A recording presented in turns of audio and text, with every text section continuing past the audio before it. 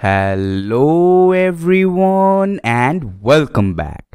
In this session, we are going to learn about the IEEE standard for floating point arithmetic, that is IEEE 754. So, without any further ado, let's get to learning. Coming to the outcome of today's session, today we are going to be briefly introduced to IEEE 754 standards. But before diving straight to the point, let's try to understand why do we need these standards.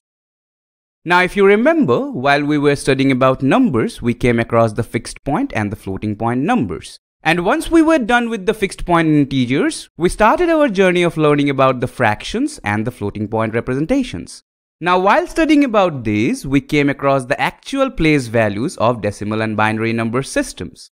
And thereafter, we observed how the floating point numbers used to be stored in the computer in the early days of computation. Well, this particular method was impractical to be implemented. Due to this reason, we opted for the signed exponent mantissa format. Now, the problem associated with this format was a particular number can actually be represented in different types in signed exponent format, leading towards confusion. And that was the reason why we needed the normalization.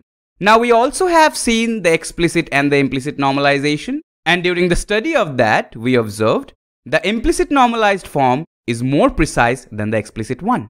Observe, we are actually trying to figure out a proper representation for representing the floating point numbers. Now, although we have come across still explicit and implicit normalization, however, the required bits to store a particular floating point number is yet to be fixed. And in this particular regard, the Institute of Electrical and Electronics Engineers comes at rescue. Basically, they have specified the particular standard 754 for representation of the floating point numbers. Now, honestly, this is not new to us. If you remember, while we studied about the binary codes, we came across the ASCII and the EBCDIC codes. There we also saw that the ASCII is of 7 bits and EBCDIC is of 8 bits. Now, the question is, who specified these bits for us? Coming to ASCII, the 7 bits of ASCII was specified by ANSI or American National Standards Institute. Now, coming to EBCDIC, the specification that these will be of 8 bits, this particular decision was made by IBM. Basically, what I am trying to say is, whenever some standards are specified, there must be some organizations behind it. And similar to that, IEEE is responsible for the standardization of the floating point numbers. Now, IEEE 754 is actually a technical standard for floating point arithmetic established in 1985 by the Institute of Electrical and Electronics Engineers. Now, honestly, I don't really want to bore you with all these historical details. Nonetheless, I do want to mention the milestones in this particular regard. So, the first standard of IEEE 754 was developed in 1985 and it was named as IEEE 754 1985. Now, these particular standards were revised in the year of 2008 and the latest revision was done in the year 2019. Now, over this time period, IEEE 754 actually defined quite a lot of standards. So, we will get to know about them one after the another. So, the first one is binary 16. Here, the 16 stands for the number of bits specified for this particular standard. Now, binary 16, this standard is commonly known as half precision. Now here, for significant bits, we have 11 bits. Now what are significant bits? This is actually the accumulation of the sign bit and the mantissa portion, which in case of binary 16 or half precision is 11. Now think about it. If 11 bits are specified for the sign and the mantissa portion, how many bits will be specified for the exponent bits? It is going to be 5 because in total we have 16 bits, isn't it? Now for binary 16 or half precision, we have the exponent bias as 15. And finally, the organization of bits is something like this. That is, the MSB is the sign bit. Thereafter, 5 bits are specified for the biased exponent. And finally, the remaining 10 bits are used for the mantissa portion. Now let me illustrate how the biased exponent works in case of IEEE 754 standards. As you can see, here for exponent we have 5 bits. So using this, we will obtain 2 raised to the power 5, that is 32 patterns, right? Now considering unsigned numbers, this will be 0 to 31. Basically, this is the range in terms of unsigned numbers. Now, if we are going to use 2's complement, in that case, the range of values that we could have obtained using 5 bits is going to be -16 to +15, correct? Where the pattern for 0, that is all 0, would have represented the exponent -16, and on the other hand, the pattern for 31, that is all 1s, would have represented the positive exponent +15. However, this particular range is not followed in case of IEEE 754 standards. Instead, the range which is covered by the exponent bias is from -14 to +15.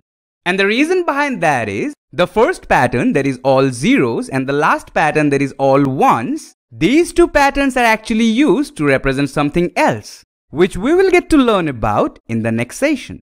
Anyway, for now, just remember this: if the exponent bias is 15, then the minimum exponent is going to be -14, that is 1 less than this value, and the maximum exponent will be +15, that is this value only.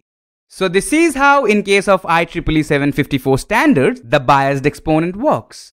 Now coming to the next one, it is binary 32, which is commonly known as single precision, and this one specifies 24 bits for significant bits. And since 24 bits are combinedly representing the sign and mantissa, therefore 32 minus 24, that is 8 bits, will be used for exponent. And since 8 bits are being used for exponent, the exponent bias is going to be 127. Therefore, coming to the organization of bits, it is going to be something like this. The MSB will dedicate the sign bit.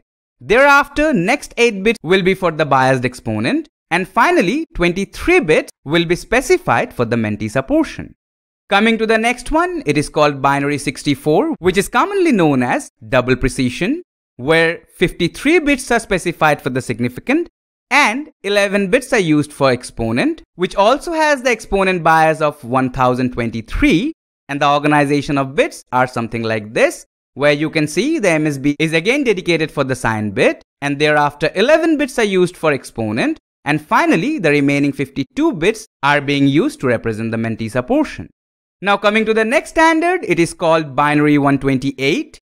Basically 128 bits are used in this particular standard, which is commonly known as quadruple precision, which specifies 113 bits for significant and 15 bits for exponent, having the exponent bias as 16,383.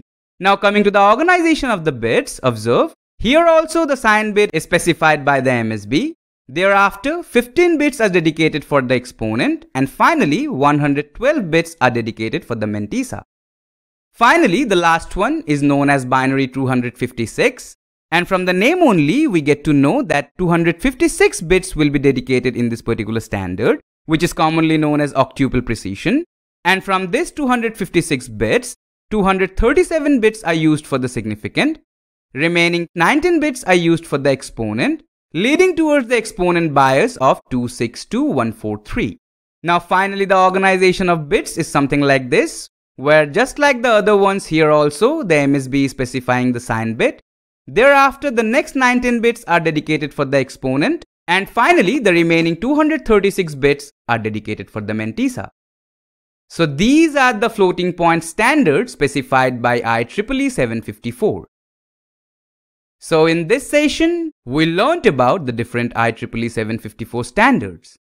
Alright people, that will be all for this session. In the next session, we will learn a little bit more about the IEEE single and double precisions. So I hope to see you in the next one. Thank you all for watching.